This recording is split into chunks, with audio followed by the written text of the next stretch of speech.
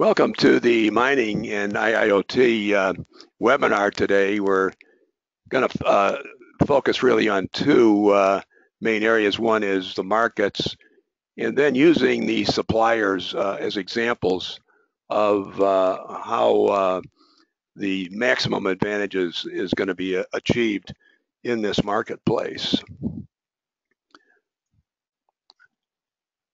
We do have signed up for the session today a nice mix of people in the equipment and the software, and we've got governments and also on the consumables. So we have a good mix of all the people here. So mining is an area that's already moving forward with the IIoT and remote O&M for many reasons. The mining trucks are automated and remotely controlled. By 2030, the prediction is that many of the processes to separate and beneficiate the orders will also be operated remotely. The incentive is high due to the remote locations and harsh conditions encountered at many mining sites. There's a lot of money spent for treatment chemicals, and the treatment chemicals companies are companies that have been leveraging what we call the industrial internet of wisdom for much of their revenues anyway. So in many cases, I think they're going to be the leaders as we move into this interconnection of all the people and what we call the empowerment of the industrial internet of things with the industrial internet of wisdom. So the mining industry is looking to IIoT and remote O&M for safety improvements. We're going to be finding some specific ones on mine ventilation here, and we'll get into that later. And of course, also for all the processing, and will be, for instance, using the F.L. Smith example of tailing storage and remote monitoring.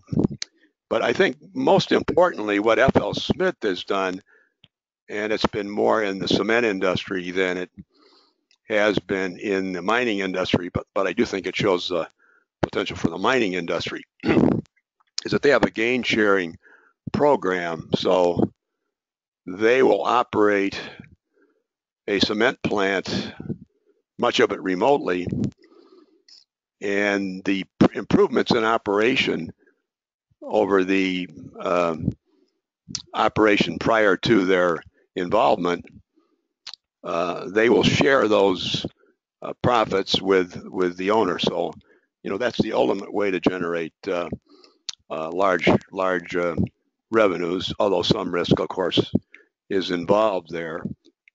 Let's look at the markets. One of the things in all the different opportunities for IIoT in all the different industries, it turns out that there's relatively few decision makers. First of all, in all these industries, there are large companies that buy most of the equipment. The situation in mining is changing pretty dramatically. Glencore dropped from the leader down the list with revenues falling from 209 billion to just 159 billion in the most recent year, and their capitalization is down to less than that of BHP. But nevertheless, the top mining companies have a market cap of over 700 billion. And orienting the opportunity in mining, the costs of mining are approximately $1 trillion a year. So our estimate of an $11 billion present expenditure for IoT is really only the 1% of costs. And of course, the potential for the future is for very substantial cost reduction and quality improvements. The top 10 iron ore producers account for over 90% of the world's total iron ore output. In copper, it's a similar situation. Codelco in Chile is the world's largest single producer of copper, controlling about 20% of the global reserves. coal is really concentrated. China is the chief coal producer, while the United States comes in second. And 5 countries account for over 75% of the worldwide coal consumption. One side note there, despite everything else, it is coal that's responsible for the largest upsurge in energy requirement of all the energy sources. And that's another important aspect for IIoT, which is when you're remotely controlling and monitoring, you can supply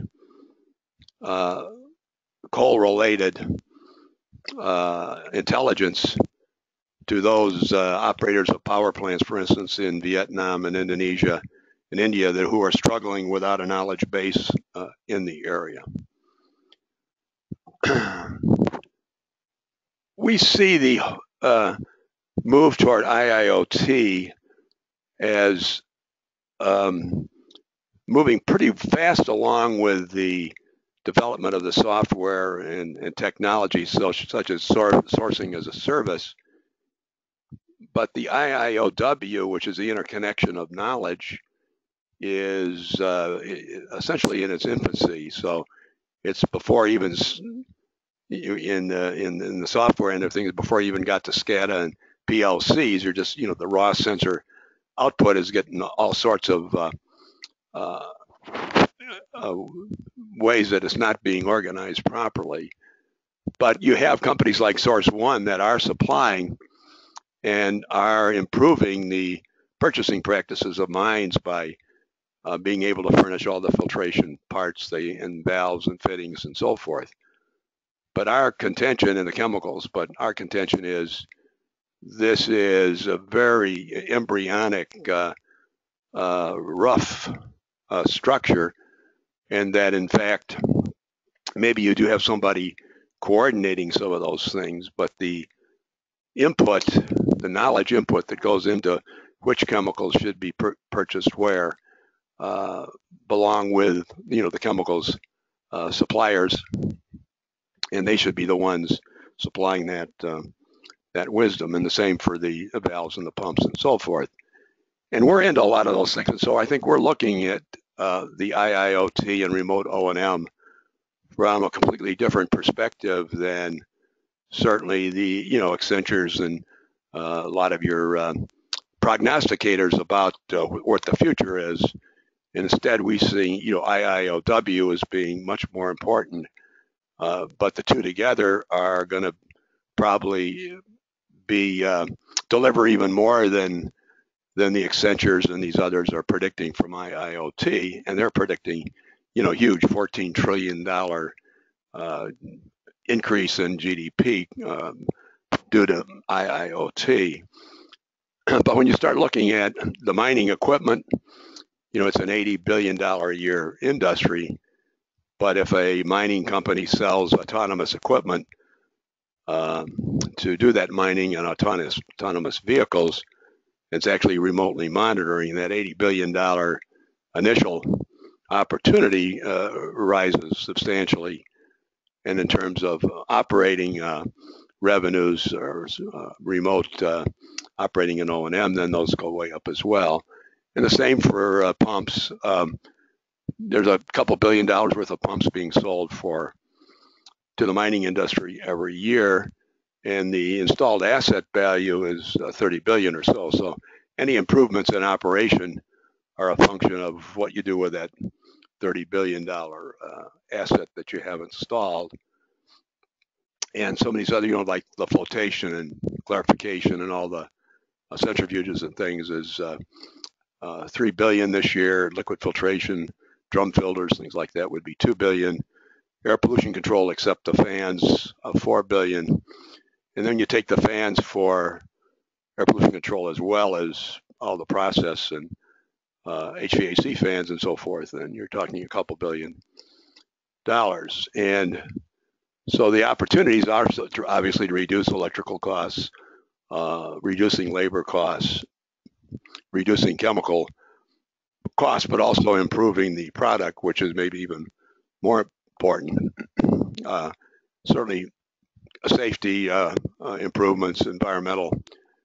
And we're going to be doing a little bit deeper dive on Howden here in a minute, because I think they have a very powerful example for the other equipment companies. By the way, please interject questions as we go along. We're certainly open to them and do have the time. The interconnection of all the personnel at a supplier company is important. Interconnection of all the people at a end user company is important. And then the interconnection of everyone around individual subjects is equally important. And that's something that doesn't exist to any great extent. There's the book out, the effect of silos, but essentially each division seems to be in its own silo. Each plant seems to be in its own silo. And you really need to interconnect all that.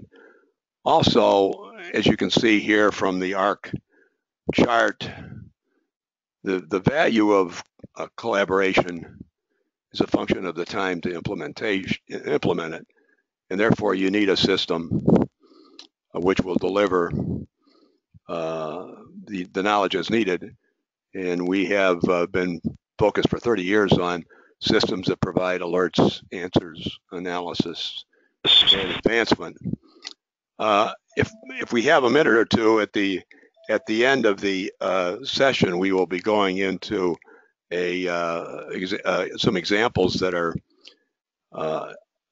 we've made at the Berkshire Hathaway Energy complex with 200 different plants. But essentially, we did 9 hours of webinars on one $700 million problem that they have, and with the collaboration, or what even they said was wise crowd decisions from those 80 people, it looks now as if instead of 700 million, they'll be able to reduce that cost to less than 500 million. But it does involve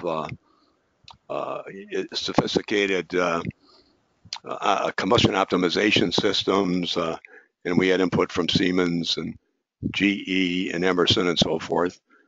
But there are some unique chemicals that no one had really considered for this application before that probably will be used, and some technology from the refining industry, which hadn't been used in the power industry before. So it's a unique, I think, achievement. And our website, we do have a lot of free information on that particular initiative. The treatment chemicals are certainly an important factor, and that use of treatment chemicals for all purposes will rise to over 30 billion in the mining industry, and about 20% of that will be for water-related chemicals, and as you can see, about $1 billion for flocculants. And so, of course, the remote adjustment of these chemicals is one of the main ways to operate the mines in the future. We've already gone into the autonomous mining trucks, but let's stop for a minute and talk about Rio Tinto, because I do think they capture the essence of what we believe will happen. So they've been trialing the autonomous drilling systems and invested $500 million just in driverless trains and some of the other automation equipment. But they envision in the mine of the future, not just automated haulage and drilling, but also automated mining operations, remote monitoring of mining operations and processing plants, condition monitoring of stockpiles, computer optimized flotation tanks, and autonomous trains, all controlled by centralized operations centers. And the James Petty, who's general manager of the Mine of the Future for Rio Tinto Iron Ore, put it this way: it's a total system. The whole mining operation is planned in advance and is dynamic. It has a memory. It learns. It anticipates trouble and responds. Its neural path links interlink at light speed. It functions like the brain the size of an iron ore province, coordinated by the control tower, the operations center in Perth. And my comment there would be the brain the size of the iron ore province is really the accumulated knowledge of all the chemicals, equipment, instrumentation, and software companies. And with open platforms and the transmission technologies that we have now, all this knowledge can be put to work continuously, and in a tier method as well. So it may be that the equipment specialist for a pump wouldn't be called on for a minor pump problem, but the more complex the problem gets, the more likely it is to go up the chain of the supplier company to, in many cases, somebody who might be, one of the most expert of the world, at least for that particular pump. And so, you've got Oracle and you've got IBM seeing a big growth for the IIoT industry. And so there is a lot of support for it. We are going to look at some sample suppliers. I think that's a good way to get a flavor of all the opportunities here. ABB is remotely monitoring and controlling dragline health with a whole program here with remote connectivity hardware and software. But they do have their technical experts available continuously to offer support, and they can provide associated reports, etc. Andritz is a good example of an equipment company that's not leaving the development of the software to others, and they've got what they call brainwave, but they also have predictive control algorithms, so they can use all the many years of experience they have in the mining industry to set up the automation and the various variables within the thickener to optimize the performance. They're doing the same thing with flotation control systems. So they use brainwave again and have the predictive control algorithm, and they're reducing the variability in the cell level control to optimize cell operation. Now they have competitors. So if you're a flotation system supplier, you can go to somebody like Baggy and get software that you can incorporate it as well. So I think that's another thing, is that there needs to be a alignment of all the different companies and all the different levels of everything from the instruments through the software to the equipment to provide the interconnection that's needed.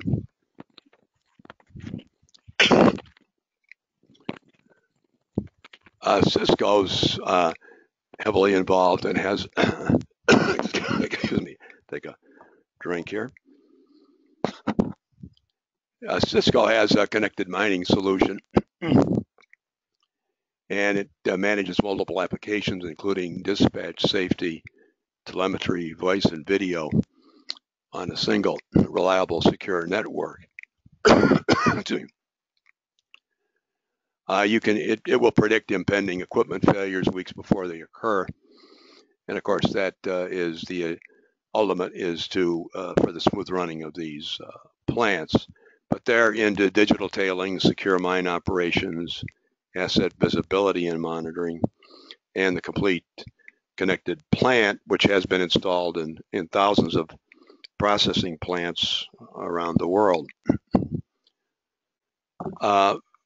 Goldcorp has implemented the Cisco connected mining, at the center of which is a robust underground network. It's at its northern Quebec mine and allows workers above or below ground to be accessed via a variety of wired and mobile devices. And it does have an intelligent ventilation system, although it may be more crude than the one we're going to be talking about, because it talks about ventilation fans being turning on and off as needed. So the estimates are the savings just on the ventilation system will be, in over $1 million a year. Cisco's ETTF system has been installed at all the process plants of Anglo Platinum. And the benefits for the company include more standardized, scalable solution that can be expanded at lower cost, flexible infrastructure that improves responsiveness and faster decision making, the ability to maintain quality production uptime with better visibility, and mitigated security risks such as unauthorized actions by individuals and the interception of data. So the Eaton is an interesting example. It offers a broad, unique mix of electrical, hydraulic, and filtration components, assemblies, and services, including safety solutions designed for critical operations. The field-based service capabilities offer system analysis, equipment testing, and a host of life cycle extension solutions to support site-installed products. So they're very big in the wireless monitoring and control, and have complete wireless solutions for surface and underground operations. And what intrigues me about this is that they also have lots of equipment, and now is the opportunity for them to move forward and be a leader in measuring, for instance, the filtration health of filters in the mining operations.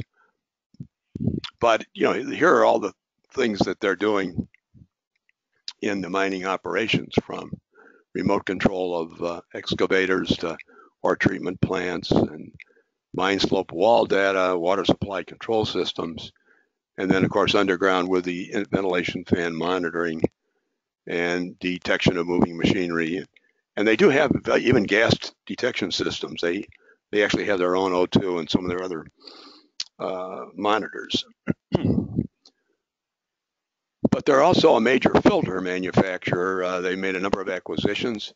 They were originally in the hydraulic filters, and now when they bought the Dover group, they have a wide range of process filters and things as well. And they are one of the, along with Amiad, they're the largest suppliers of self-cleaning filters for the mining industry. And in this particular Amiad installation, there are often large numbers of filters in a cluster. Those filters at the water intake locations may be remote to other operations. Therefore, the benefits of wireless transmission of filter health are substantial. And so, these are small 12-inch diameter filters, but they're self-cleaning, and they started to carve out a much bigger niche. Sand filters and bag filters and cartridge filters and things that they've competed against. They seem to be doing very well. But the one negative is you have a lot of small filters, and therefore the maintenance becomes challenge. However, if you're constantly monitoring them, and particularly a lot of these filters are going to be wherever the water is coming from the rivers and lakes, maybe at some distance, but with remote monitoring of filter health, you can make this asset much more reliable. And the same would be true for bag filters and hydrocyclones and strainers and filter presses and all the other filtration equipment that's used in the mining industry. So we'll be interested to pursue with Eaton their thoughts on taking this to the next level in the mining industry. Emerson is very big in the area and has a number of examples, such as this one in a phosphate mine, where they're protecting critical assets and avoiding downtime and repair. And so they have again, they have the dragline predictive maintenance system, among other things that they're offering there. The Evoqua has a particular challenge but opportunity. It's a company that has grown from possibly 200 different acquisitions over time, and bringing all that knowledge to bear on a particular mining application is a huge challenge. But I do think with IIoT, it's not only doable, but could certainly provide Evoqua with a huge opportunity. And every place that you see the vibrating signs here, those are places where remote monitoring is already being offered.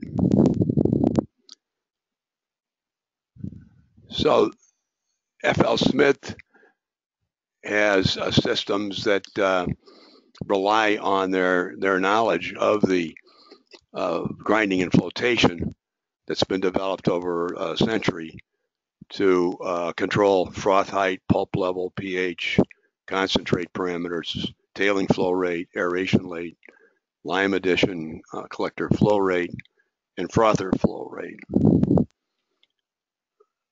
Grundfos has a lot of knowledge about some of these applications for pumps, as you can see here with their in situ leaching solution, and it's a challenging one because you've got to handle very low pH levels, and in some cases high concentrations of acids. And so having the automatic systems for dry material preparation and reliable dosing, as well as the pumps, is in their sphere. And this, I think, is puts them in very good stead to take it to the next level as well. Honeywell obviously is involved with a whole range of specific applications, from crusher level control, conveyor loadout, inventory monitoring, flotation and separation, concentration, digestion, leaching, slurry pumping, process water, smelting and refining, etc. And then they do have some very specific technologies, such as one on the belts for conveyors, where they monitor the idlers and belt wear. It provides an integrated solution in this regard.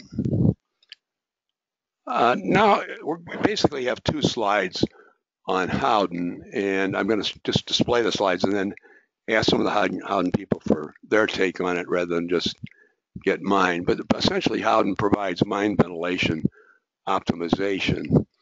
The result is both healthy air and safe levels of combustion gases at each point. And I'm going to then skip to our second slide on it.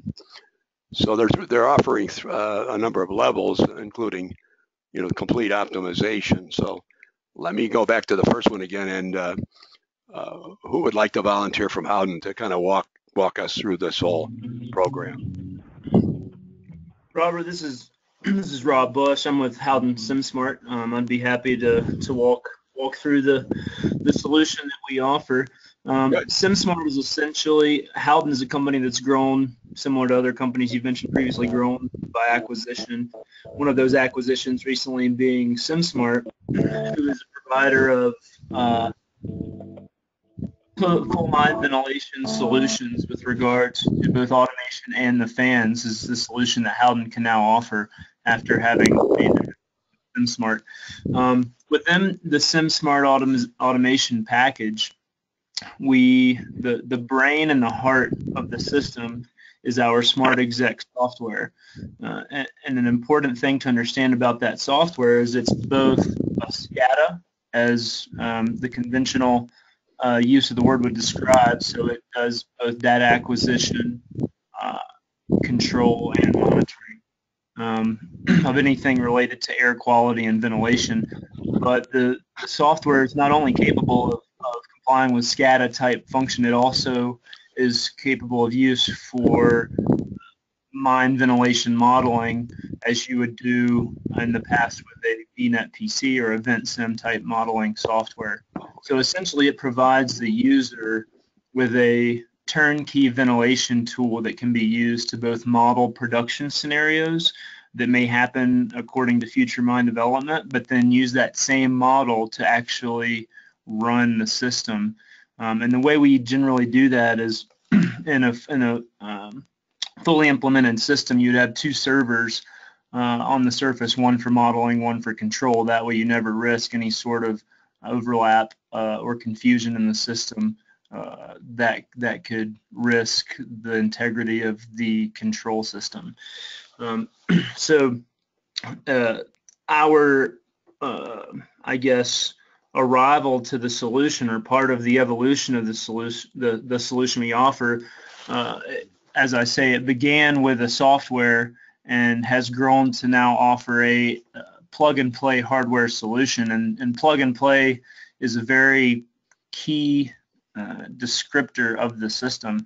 And that's something that doesn't really exist in the market today. And when I say plug-and-play, essentially our equipment is designed and tested in our factory and pre-programmed with all the necessary logic in our own factory facility, such that when it arrives to site, there's no automation programming necessary, only configuration, which can be done by a ventilation engineer or someone who's not necessarily an expert in automation. And our control panels are basically able to control all components related to ventilation in the system of a mine ventilation system. So can control VFD equipped fans, which means you can regulate their speed basically from 0 to 100% in increments of 1% with a VFD, or soft starters or direct line on-off fans. We also provide our own pre-manufactured regulators, also known as dampers in some cases, and those regulators are manufactured with automated actuators to also be able to interface with the system. So that's kind of an overview of the two components from both a software and hardware standpoint. And our hardware interfaces with flow sensors and gas sensors to be able to regulate according to actual air conditions. So with regards to what the system is really able to accomplish, first and foremost, from a standpoint of safety, as you had brought up earlier, you're able to monitor and guarantee the air quality in areas where you have workers and equipment based on our integration with third-party tracking systems. And therein lies the key, that integration with third-party tracking systems, where we actually basically mirror or interface with a tracking systems database. We pull that information into our own database. We assign air quantities in an intelligent way to equipment and personnel. So, for instance, equipment, you may assign air air quantities or flow quantities per horsepower of equipment is generally the way the industry handles this. So we're able to ensure quality working conditions.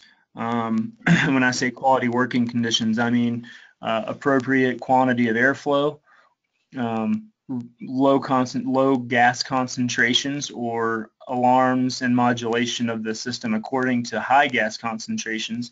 If, for instance, carbon monoxide levels go up in an area where you have too much equipment.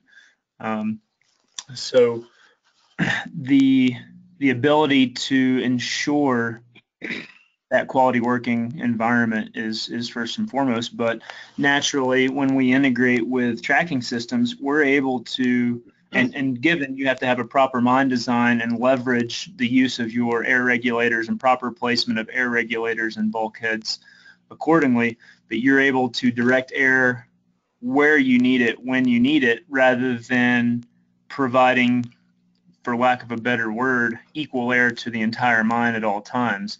What this means is it's really twofold. You're able to, from a capex of mine ventilation infrastructure, you're able to leverage in a more efficient way your existing infrastructure and possibly be able to optimize the operation rather than have to invest in that next shaft. And these represent massive costs. And on the other side, you're able to modulate. For instance, you talk here about level 5, complete system optimization.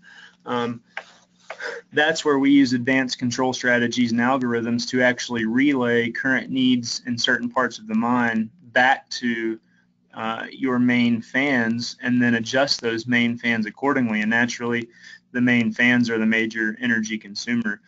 So with many corporations these days, faced with high electricity costs, as well as faced with the need to reduce their carbon footprint or reduce their greenhouse gas emissions, the incentives are twofold for the implementation of a system like this.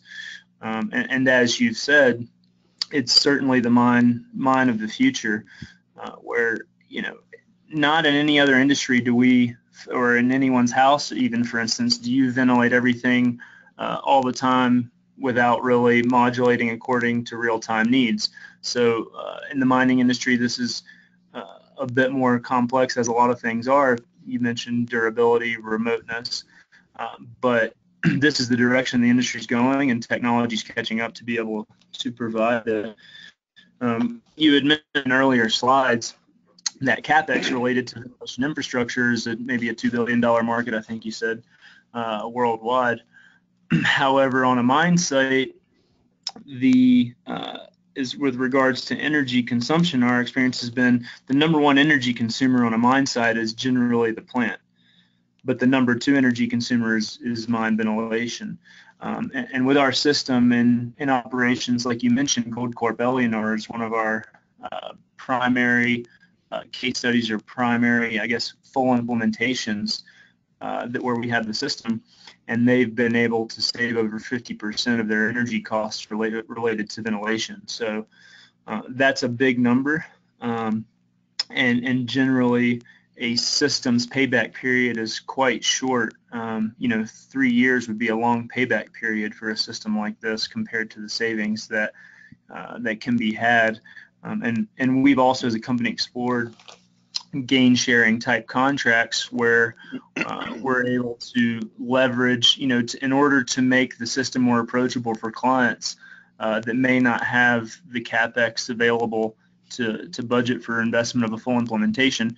We're able to leverage those savings and then basically bill at a percentage of savings in order to recover our cost and profit on the system. So I think this model is not, like you mentioned, not necessarily uncommon in the market today. So I'm not sure.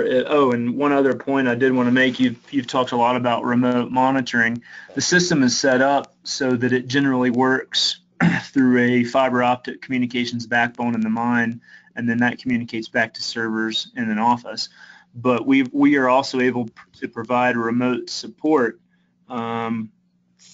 for like remote IT support from our own offices, where our software engineers can support any questions or doubts or issues the client may be having with the system.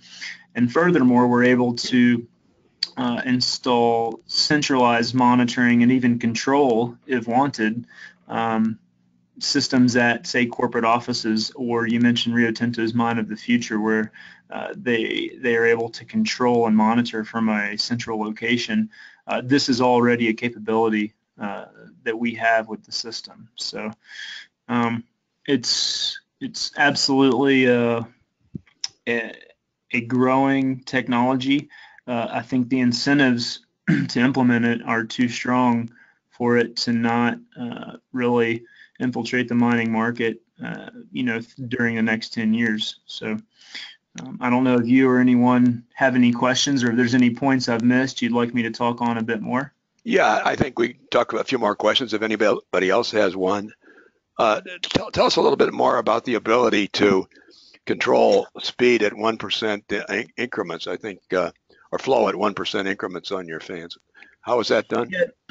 Yeah, so generally, when you have fans with VFDs installed on this variable frequency drive, you're able to change the speed of the fan in 1% increments. Now, you do have to take in consideration motor capabilities. For instance, most manufacturers will recommend at what would be the minimum speed that you can safely run the motor at without risking harm to that motor.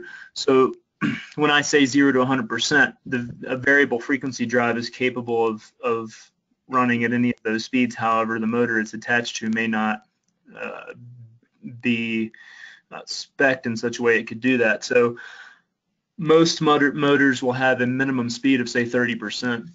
So you would actually modulate fan speed between 30 to 100% in 1% increments. And this is all can be configured according to the user's needs or the motor's needs in the system, so you can put minimum speeds to ensure that you're not going to do any damage to a system. And so what the system can do is you can do, for instance, flow-based speed adjustments. So you may have a flow sensor, for instance, in the cone of an auxiliary or even a main mine fan, based on current needs that in the mine or in the particular development area, that flow need is relayed back to the fan in such a way that the fan's going to adjust its speed. It's almost, imagine a cruise control. You set flow, and then the fan may adjust slightly to make sure it's accomplishing that flow all the time, and it can adjust, like I say, in 1% increments, generally from really 30 to 100% of its possible speed. Would you sometimes use several different fans rather than one in order to maximize the energy efficiency, given the fact that some of these fans may not run at optimum efficiency through that wider range?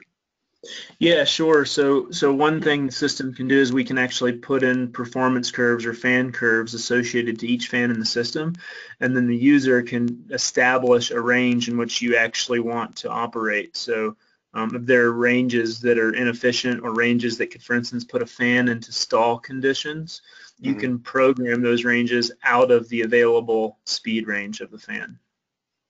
Another complexity, it would seem to me, is that you're in many cases I can envision a push-pull type relationship that a fan downstream is dependent on a fan upstream somewhere in the mine for the flow of air that's it's receiving. So it seems a fairly complex challenge to get all the fans in concert, and particularly those that may rely on each other. Yep, absolutely. And most systems we've worked with these days are push-pull systems. Rarely do we have a 100% exhaust or 100% intake type system. So there again, we can set what we call flow biased, where the flow of a certain fan is biased to maybe the requirements of another fan. So if a certain fan has a required flow requirement. For instance, one case is one issue you deal with in mine ventilation is recirculation, where in that, say you have an on-off fan in a level that is providing 10,000 CFM, but the flow that is being supplied to that fan is only 7,000 CFM. So what happens is that excess of 3,000 CFM is actually available to recirculate, and you're not ventilating anything because the flow that is supplying an auxiliary fan on a level always needs to exceed the flow it's providing to a development front, for instance. So you can set minimum requirements, and this is where the system actually is going to integrate with not only flows read from fans, but we also, leverage flow sensors placed in drifts. So you can actually measure the flow in a drift, and you can set a minimum flow at any time in that drift, and that flow would be dependent upon whether the fan supplying to development heading is on or off. So if a auxiliary fan supplying to a development heading is off, then obviously it doesn't, because there's no assets in that development heading, then obviously the flow required to supply that fan is a non-issue. But as soon as that fan turns on, then there also has to be available flow in the drift it's pulling from to ensure that you're not going to have recirculation. And so all of these kinds of configurations are used to ensure the system behaves appropriately. And it's a very, how do I say, it's not like you can just pack a system up, ship it, and install it, and it's ready to go. From a plug and play standpoint, it is ready to go. The equipment can interact with each other, but the configuration, as you said, any mine is quite a dynamic environment, and the user is who is really going to determine all of these sorts of configurations. When we deliver a system, we provide 3 levels of testing. We call them CAT, FAT, and SAT tests. So the CAT test is configuration acceptance testing. A FAT test is factory acceptance testing, and the SAT test is site acceptance testing.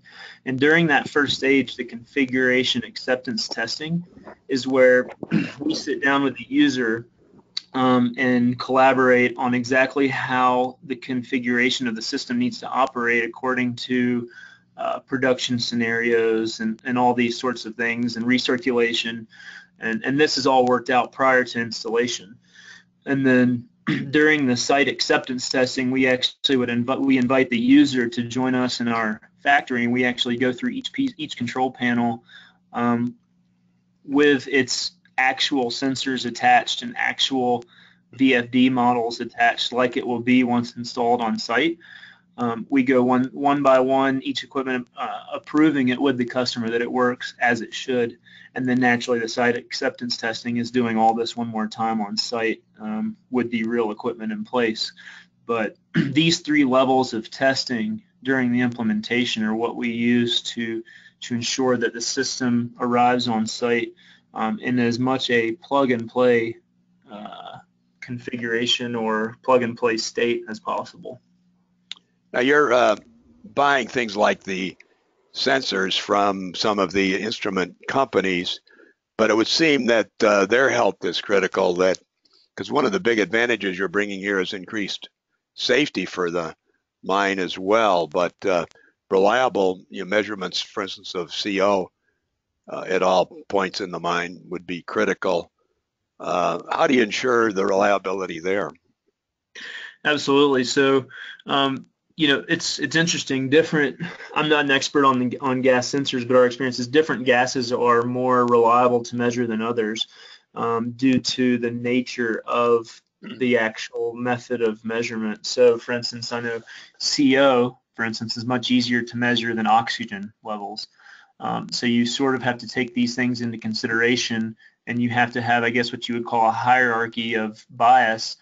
But for instance, if you are worried about measuring oxygen levels in general in a mine, your CO levels, high CO levels will be a problem before low oxygen becomes an issue. So you do have to leverage sensors in such a way that you're using the most reliable measurements. And then we've also been through a iterative process of determining the ideal flow sensors for ventilation on demand type systems like we offer. So there's some detail characteristics that are more important in a ventilation on demand system than just a monitoring system. For instance, quick response of the flow sensor and stable readings from the flow sensor. So in other words, not having a noisy signal that's jumping all over the place and then requires data filtering. All these things take time. So we do work closely with our sensor providers, and obviously do quite a bit of testing. And really, that's where we make our decisions. Is we have to test and prove these sensors work ideally for what we're trying to accomplish. Yeah, I think that's all very impressive, and I think underlines what much of what we're trying to achieve here today, which is that equipment companies such as Howden can greatly increase their revenues, but they really have to understand the processes in which they're involved, and just not the fans that, say, for instance, that are being used there. And obviously, you're demonstrating a great deal of knowledge about mine operations and knowledge that's been put to work by Howden. So I would certainly commend you and the organization for taking that step and providing us with a good example of the empowerment of IIoT with IIoW. Absolutely, and it's important to mention that we are a mining company. So as a PLC company who just manufactures and sells PLCs, mining ventilation would be a niche for them. Whereas within Howden, and within the Howden SimSmart, which would be the automation division of Howden, we employ over 15 ventilation engineers that are basically available to do engineering studies. They work with the implementation of systems. So these are mining trained and mining worthy experts, if you will. And it is the synergy of that knowledge between mining and mine ventilation and automation is really embodies the expertise of what we can offer now. Yeah, that's very impressive. But even that, in our opinion, is just the beginning. And when you think of Colfax generally, the first thing that comes to mind relative to the mining is that Colfax has a condition monitoring system, Colfax N1000, for all the rotating equipment in a mining operation. So this seems to be, when you envision a cloud-based system like Rio Tinto that's operating all these processes, here's one more set of Colfax products and an advanced solution which can be added to the total. And so I think the challenge for all these organizations is to provide the intercommunication among these divisions. And the question I'm sure you've asked and maybe is being implemented is getting Colfax lubrication systems involved in a lot of these operations. Absolutely, and the software solution is widely applicable. We've already gotten multiple requests from customers. Hey, can you provide this sort of solution with pumping, or can you provide this sort of solution with compressed air management? So, and you mentioned here lubricants and fluids. So it's at the end of the day, whether you're moving air, water, compressed air, or whatever, at the end of the day, it's a study in fluid dynamics, and these sorts of physics and logic are what's built into the system. So it certainly will grow to have wider applications for sure. Oh, well, thank you. That's some very, very valuable input. Yep, thank you. Move on. You mentioned the pumps were next slide does cover. the pumps and covers. Well, this is Phil Blankenship from Howden. Yes. Can you hear me? I'd like to throw in one little thing. Sure. We will be exhibiting and demonstrating the Smart Exec system at the Elko, Nevada Mining Expo and at the North American Mine Ventilation Symposium, both in June. The event symposium this year is at Colorado School of Mines. So we'd be happy to see anyone there and further explain any details, but we will be demonstrating the system. Yeah, that's good. We'll want to note those dates in our insights here. If you want to maybe send me a link on that, or just send me a little bit more information on it, we'll make sure that gets into our news. Okay, sure will. Good. Thanks. And then we were just talking about pumps and things too. And of course, for a lot of these operations, pumping is a big energy consumer and very critical. And someone like ITT, who has, with all the acquired companies over the years, a lot of the big names in slurry pumping, they've got decades and decades of experience with all the problems you can run into with slurry pumping. And so they do have a continuous monitoring system with 24/7 support that diagnoses faults and provides a wireless program and is one of the examples of what they're doing in the mining industry. They just had a recent order for some additional pumps at Phelps Dodge, where they already had 90 of their pumps involved here. Chimera is supplying chemicals for this industry and offers solutions, not just the chemicals, for alumina, copper, nickel, gold, iron ore, coal, phosphate, white pigments, ceramics, and aggregates.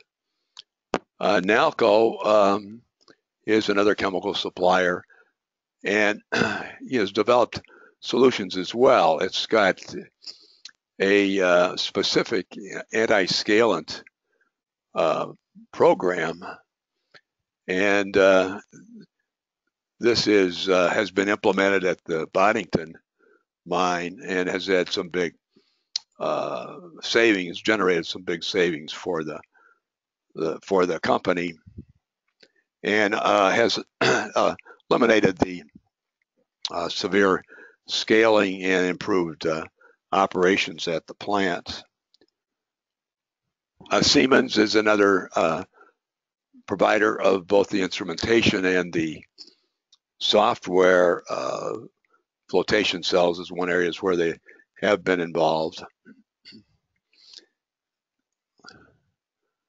The Solenis has been active in the area, and a gold mining operation in western U.S. was having difficulty regulating the acid and lime feeds in its processed water system. It was leading to scale deposition in the water lines. Solids in the reclaimed water were also contributing to the deposition problem, and this required significant downtime for removing scale. The mine contacted Solenis for help, and basically the bottom line is that a new treatment program using Axalta anti-scalants improved the mill's profitability by more than $2 million a year. And so there's certainly a big potential for all these chemical companies who already have solutions, understanding to be providing the remote O&M. We do have somebody from Solenis on with us today. Any comments that you would care to make?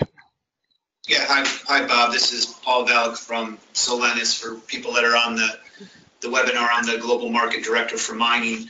But I think you hit the key points is, at Solenis, whether it be in our mining business or other large segments like pulp and paper and other utility waters. Where we see the real value is the combination of the chemistry, our remote monitoring and control solutions, which is our OnGuard platform, and those are solutions such as real-time scale monitor, in situ, so it's a direct read of the scale inside of process systems. And then, as you mentioned earlier in the webinar, it's the domain knowledge that is so critical. And as we go through and begin to digitize our business, not only our interface with our customers, how we collaborate internally, share those best practices, so we can take that institutional and domain knowledge and solve problems more quickly around the world. But how do we take that knowledge and put it into the sensors? How do we create those algorithms to not just control an anti-scalant in response to scaling conditions, but really start to be predictive and prescriptive? So we can start to read what's happening upstream to predict what might scale and when, so that we can optimize dosage and be more proactive. On thickeners, you mentioned thickeners and tailings in the past. In mining operations where solids and solids density in these thickeners is all about, drives recovery.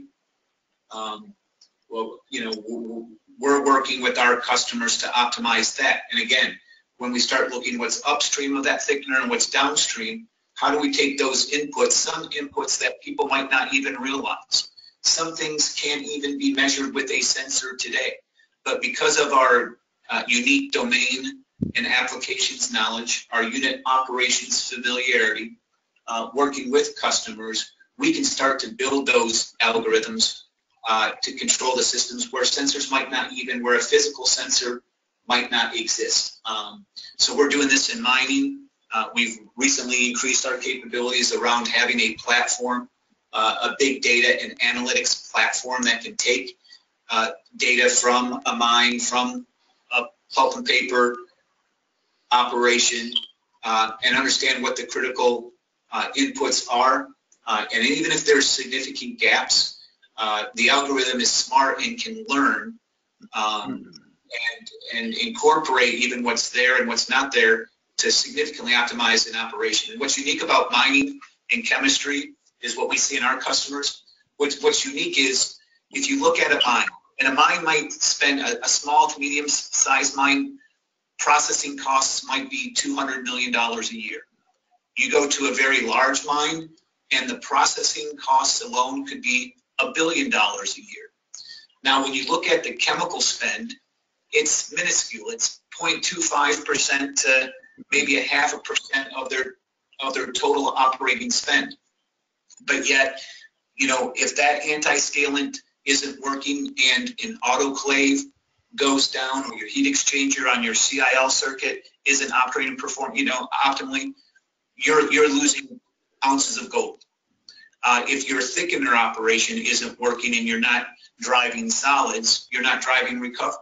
That can increase or decrease performance and recovery. And so we see a huge opportunity to leverage the Internet of Things, optimization, digitization. We're working with some of the biggest mining companies right now with their digitization groups and working and partnering with them on projects right now in Nevada, in the Caribbean, in other places around the world. So we see it firsthand. We're super excited, and just echo a lot of what we've seen from the previous example. So thanks, Bob.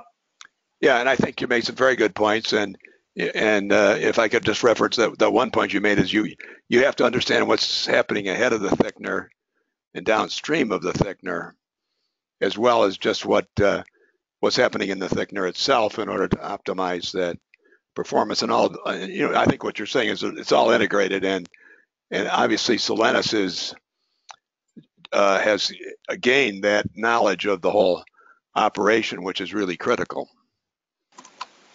Absolutely, and it's even more critical as if anybody's spent a lot of time in mining, you have a lot of knowledge and expertise that is retiring.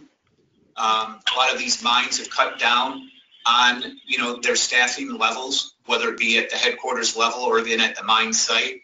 And so companies like Solenis that actually have that deep domain expertise and decades upon decades of unit operations familiarity, not only of the CIL circuit or the heap leach or the thickener or the flotation circuit or the grinding circuit, but to do that with the combination of the chemistry is invaluable. And as we go and we digitize that, as we take that stuff that's in the human brain and we port it to algorithms, that can be, again, not only just stage one is kind of reactive, but then stage two, stage three, which is predictive and prescriptive. That's where we're really going to unlock tremendous amount of value. And we're going to do it with our capabilities. We're making acquisitions. There's probably some partnership opportunities because mines have so much data today. They just don't know what to do with it. And even some of the smartest, biggest, most sophisticated mining companies are struggling with this, but at least we're talking about it and we're doing something about it today. And your topic is very timely, so we appreciate it, Bob. And I think it was well summed by the Rio Tinto analysis of a brain the size of an iron ore province in Australia. And, a good portion of that brain is the actual specific knowledge. You mentioned the people retiring and so forth, and the fact that you're accumulating that knowledge. And again, I think that's the central point that we're making in this whole initiative is it's the IIoW or wisdom that is going to empower IIoT and make it happen in a much bigger way. Absolutely. Agreed. Well, thanks for the input. That's very, very illuminating.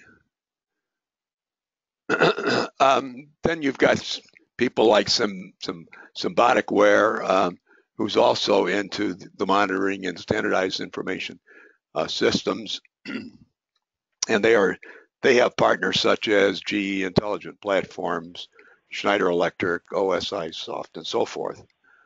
The last example that I'd like to make here is Xylem, and again, Xylem has a huge opportunity and a huge challenge because they have all these different, people like Leopold is a 100-year-old company in sand filters, and they've been buying companies like Endera, and they bought Flight 8 or 10 years ago. So they have all these different divisions, all of whom have opportunities, products that are usable in the mining industry, and they have assembled some pictorials to show that. But the longer term opportunity for them is huge, and people like Wedeco who are into the ozone generation. In fact, it was a Wedeco product that BHE may very well find useful for solving their NOx problem. But that being aside, the mining industry is where a lot of opportunity rests for Xylem. So that's one more company that can take advantage of this whole IIoT to improve the intercommunication between all its separate divisions. And I'm going to just end on one more note here, end the show here, and then just go to our website for a minute here. So the information on our market report shows up immediately in the top of our, right in the middle of the page there. There are, so that's IoT and Remote O&M. The previous weekly IIoT webinars have been taped, and this one's going to be taped, and it's going to be put up in various different places. But one of the places that, and by the way, these are the upcoming ones, is chemicals next week, pharmaceuticals, semiconductors, pulp and paper, so forth coming up. But here are the recorded ones, and you can go to the YouTube versions of all these, and including the one last week, which was on the treatment chemicals, and people like Solenis had extensive presentations on there as well. So that those are some of the references for you. And then the one last thing I did want to talk about was how we're taking that to the ultimate level with the Berkshire Hathaway system. We are basically have a complete program just for one utility with 7% of the gas transmission in the United States. But whether it's treatment chemicals or fans or pumps, in fact, Howden has been involved. We've had 9 hours of webinars on solving their problems at 2 of these plants, and Howden was very much involved in that because the fan, any changes to the fan would be costly. In fact, if we eliminated the SCR, we're eliminating any big fan changes. But anyway, this is all up there, and I think is the next level. We've essentially believe that ultimately that that there will be IIoW systems for every large complex, whether it's the 100 or so largest power companies in the world, the 50 or so largest mines, the largest chemical plants, etc.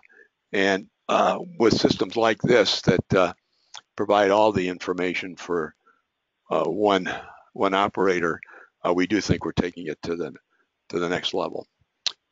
Any other questions that people might have before we sign off? If not, we'll make sure you get copies of the presentation, and we look forward to having you on subsequent calls. Thank you very much.